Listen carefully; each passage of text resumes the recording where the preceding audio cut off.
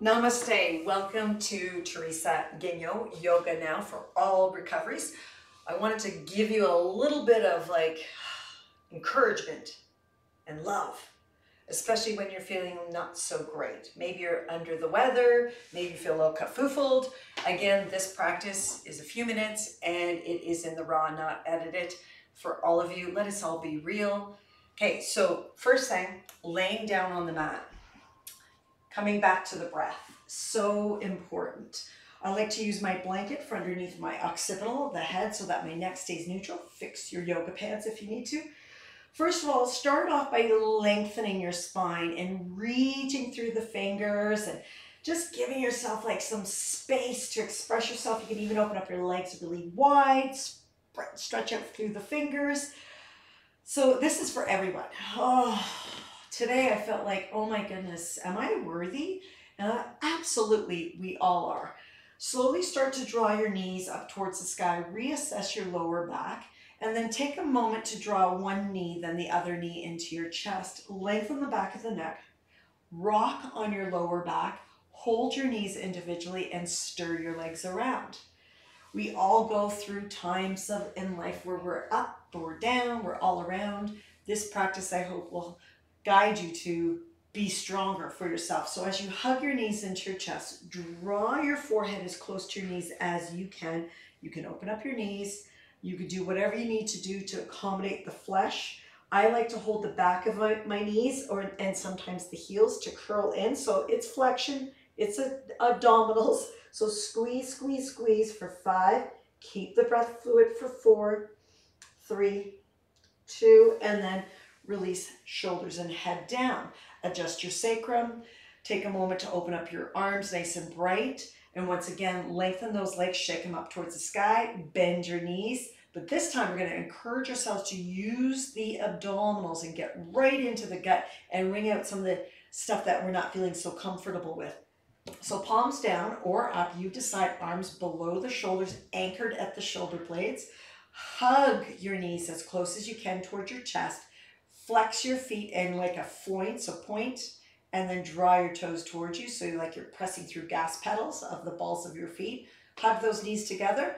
And then when you're ready, tone the belly button in and exhale your knees towards a elbow crease. So really getting both shoulders down, keep them anchored, and then inhale up. Really important to stay with the breath and move with the breath. When you're ready to exhale, knees towards the other elbow crease. And not resting your legs, you're strong in your belly and keeping the opposing shoulder down. Inhale, center.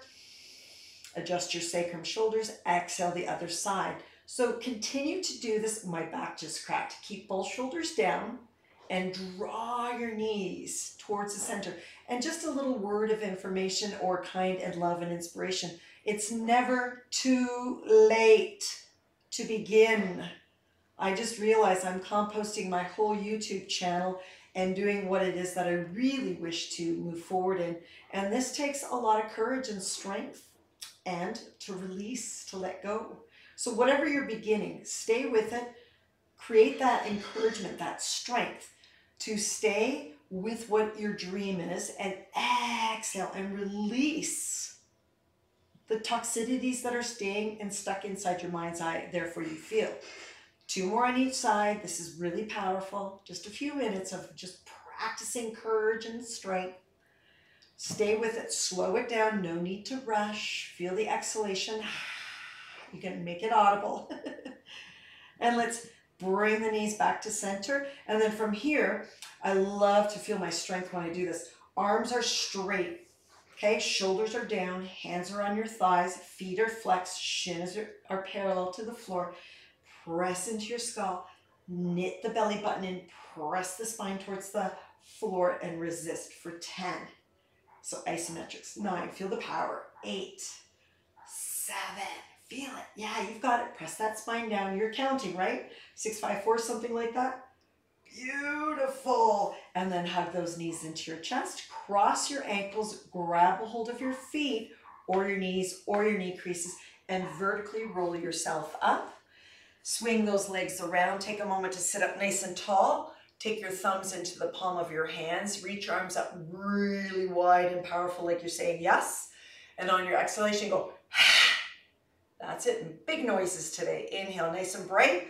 And then exhale all that crap that you're holding inside of you. I know we do. And so inhale, bright. You can even sound like this. Ha! Did I wake up your neighbors? Ha! 2 more of those at your own pace. It could be a quiet sound.